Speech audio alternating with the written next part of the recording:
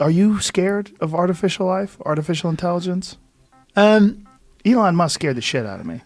Yeah. When he talked about it. Like, he talks about it like we're in the opening scene of a science fiction movie where he's trying to warn people, and then they don't listen to the genius, and it goes south. Sort of depends. I chaired a debate on this for the Royal Society in London a few weeks ago. And so it's true now, at the moment, what people tend to be frightened of are general AIs, or AGI they call it, Artificial General Intelligence, which is like what we talked about earlier, a human-like capability thing. Yes. And we're miles away from that. We don't know how to do it, we haven't got them, and we're miles away. So at the moment, artificial intelligence is expert systems and very focused systems that do particular things. You can be scared of them in a limited economic sense because they're going to displace people's jobs. And actually, interestingly, in this panel discussion we had, it's going to be like what you might call middle-class jobs in the UK, so white-collar jobs. It's not actually why people are interested in universal basic income, to sort of replace money that's going to be lost, because there will be no jobs for all these people. Otherwise, we have just a mass catastrophe. Yeah, they're very good. Someone said that these systems, artificial intelligence systems at the moment, are very good at doing things like lawyers' work. So they're very good at reading contracts and things like that. So it's interesting because it's a revolution. It's not like the Industrial Revolution where it's manual labour that gets hit necessarily. This is kind of interesting because it hits that kind of intermediate level that usually escapes. So you're right. One of the answers is to tax. There was an example was a robot tax. So in a car factory, you say to the manufacturer, well, okay, you can have a robot, but you pay the robot the same as you pay a person. And then that money goes into funding universal basic income or something like that. So I think there's got to be an economic change because these systems will be there. But all the experts I spoke to agreed that the idea of a Terminator-style general intelligence taking over the world is miles away. And so whilst we might start thinking about the regulation, it's not going to happen soon, is the general point, I think. So I would disagree with him on that. I think it's too far in the future at the moment. I might be one of those people that's going, it's going to be all right. Right. And then you know, my iPhone takes me out on the way to the airport. Yeah. That's the thing. I mean, it's our choice at the moment, isn't it? I mean, don't give your iPhone a laser. Right. For example, and it doesn't matter if it goes crazy and tries to take over the world.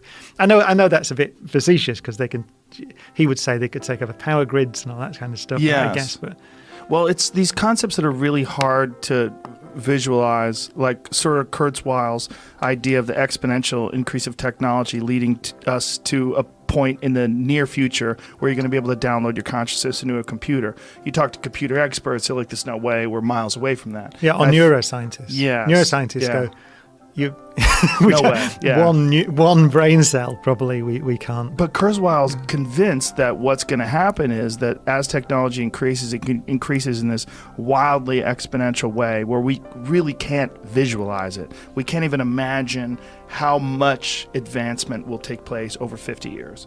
But in those 50 years, something's going to happen that radically changes our idea of what's possible. And I think Elon shares this idea as well, that it's going to sneak up on us so quickly that when it does go live, it'll be too late. Yeah. I mean, it's worth putting the framework in place, I think, the regulatory framework.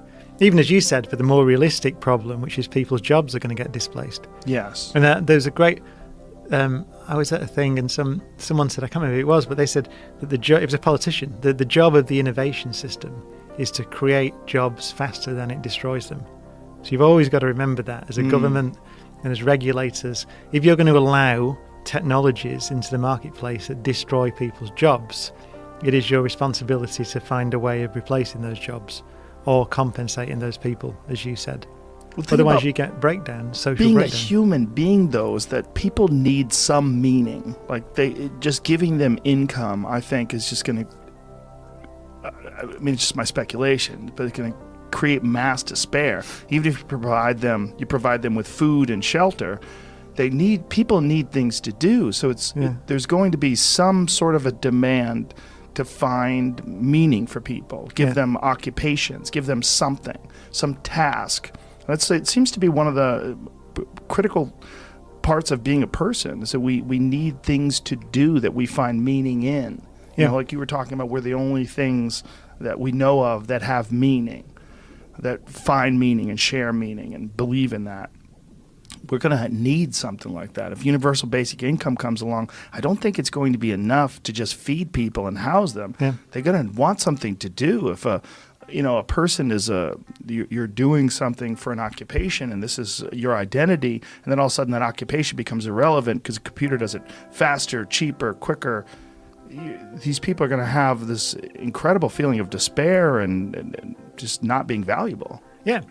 I mean, the utopian sort of a version of this is that everybody gets to do what we're doing now, right? Which is make a living sort of thinking and creating and all that kind of, so that's the utopian ideal, is you don't need to do the stuff, the job that you don't really want to do in the factory.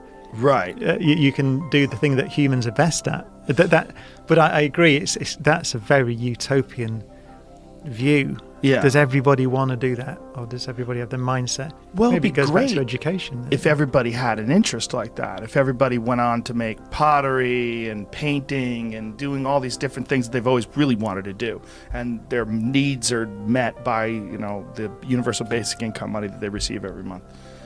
But boy, there's a lot of people I don't think have those desires or needs, and to sort of force it onto them at age 55 or whatever it's going to be.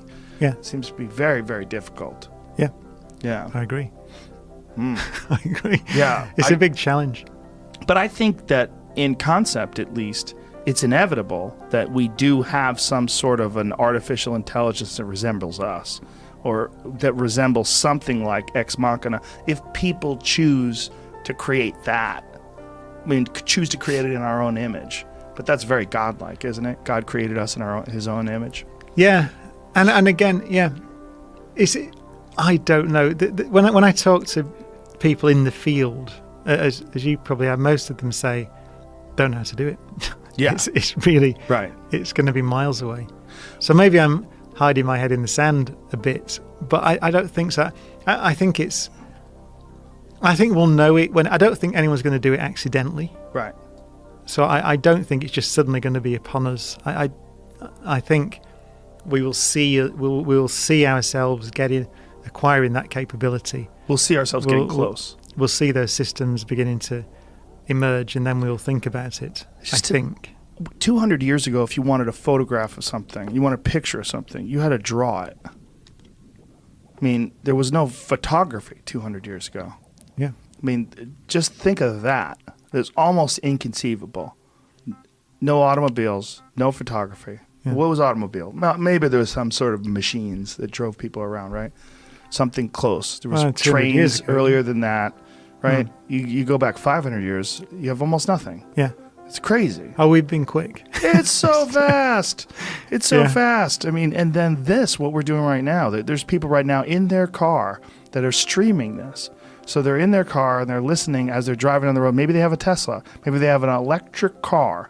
They're driving down the road, streaming to people talking, where it's ones and zeros that are broken down into some audible form, and you can listen to it in your car. That is bananas. Yeah, I agree. We've been quick. So quick. Well, think of the world, the internet. I mean, it's not long. I mean, I remember it being invented.